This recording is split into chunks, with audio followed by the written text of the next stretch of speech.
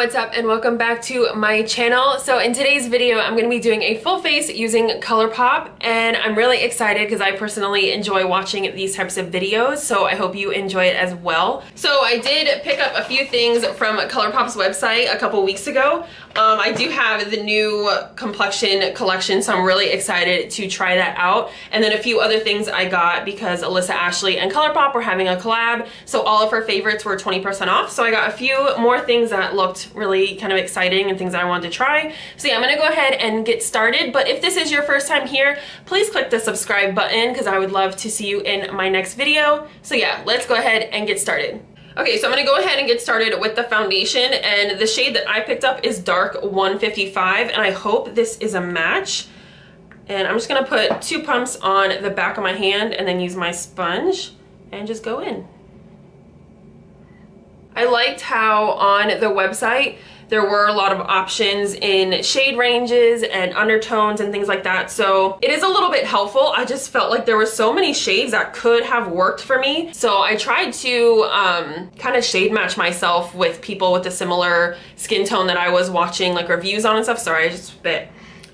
So I hope this matches, because I feel like I could have also worn the shade lighter and possibly even the shade darker.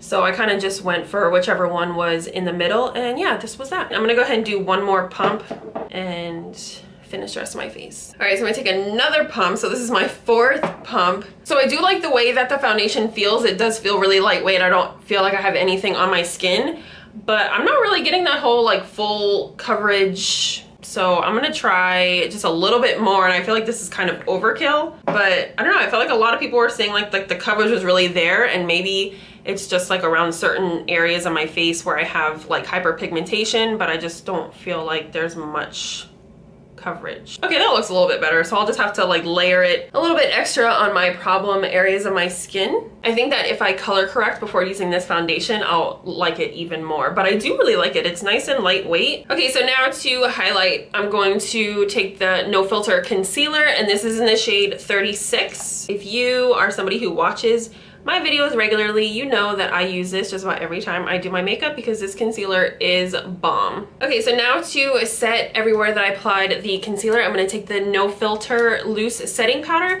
and I got this in the shade Banana. I think it recommended deep for me, but I wanted to use Banana to set my face.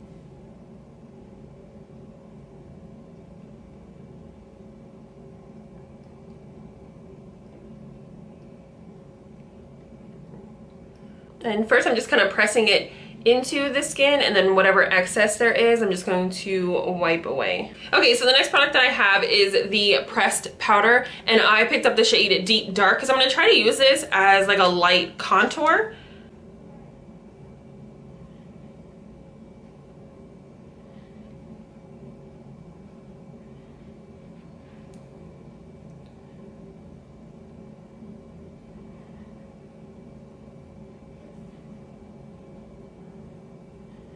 Alright, the next product that I picked up actually broke on its way here, so I'm trying not to like tilt it too much because it's totally loose in there. But it is the Super Shock Cheek Blush, and this is in the shade Highly Wasted.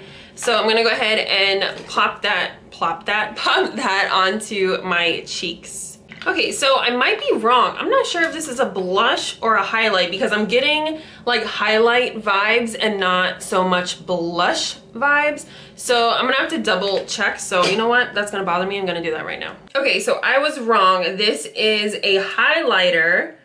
I didn't get a blush. Are you kidding me? Okay, so the next product that I have is the Precision Brow Pencil, and I picked up the shade Bangin Brunette. So I'm gonna go ahead and fill in my brows, and I will be right back. Okay, so I love that brow pencil. I absolutely love it. I think it's a little bit dark. Okay, so moving on to the eyes, I'm gonna take the Perception palette, which is the collab with Makeup Shayla, and I haven't used this in a while, and I really do love the colors in this palette. So I'm gonna go ahead and take the shade Culture and put that into my crease.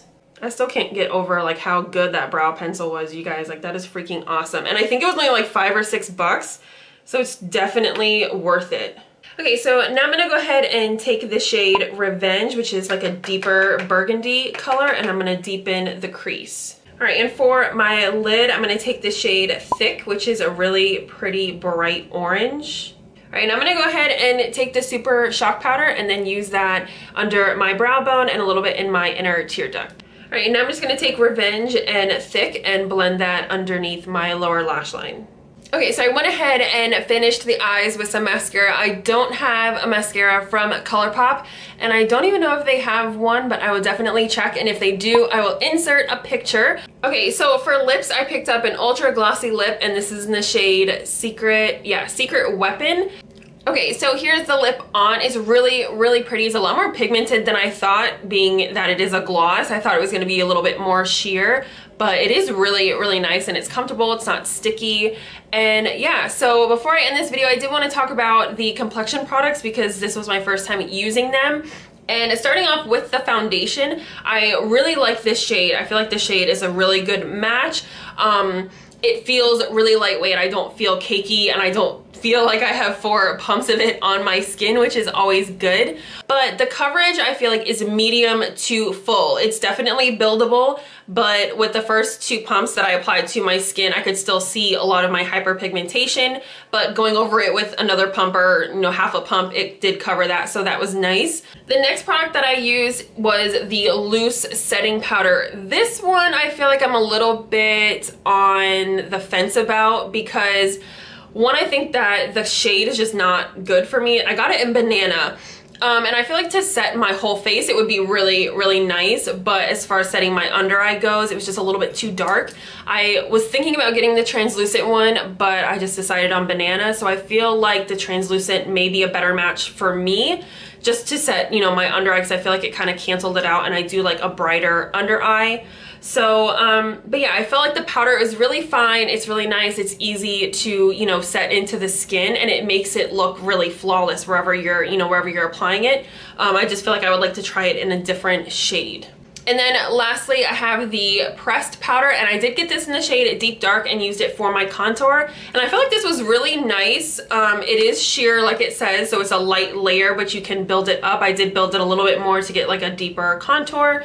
But it was easy to blend. It was really nice. And I think I would actually try this in my shade, which I think is just dark, if not medium, I can't remember. But yeah, I would like to see how this works to set my entire face. I am a little bit partial when it comes to my face powders because I love my Sephora Micro Smooth, but I feel like I would be willing to try this one in my shade to set my face. So yeah, that is it for this video. I hope you guys enjoyed it. If you like these types of videos and want to see more, then definitely hit the thumbs up button, subscribe, and hit the notification bell so you don't miss my next upload. Thank you so much for watching, and I hope I'll see you in my next video. Bye.